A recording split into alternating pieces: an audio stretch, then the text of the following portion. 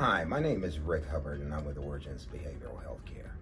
And I got involved with NATAP's initiative to provide diversity, equity, and inclusion based on my personal journey.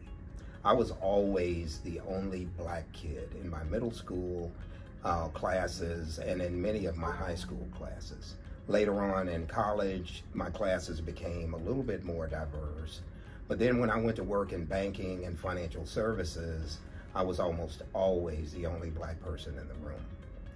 50 years later, I noticed in addiction treatment that not much had changed.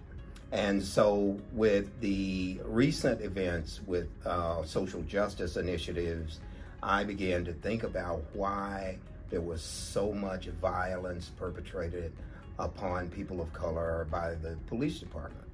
And it occurred to me that many of these police officers have been traumatized through their own work or through their own personal journeys, and they're dealing with populations who distrust the police department in some cases because of their own intergenerational trauma and distrust of police departments. And so you have this convergence of two traumatized groups who've not been treated properly, having interactions with each other that are adversarial and oftentimes leading and ending in violent encounters.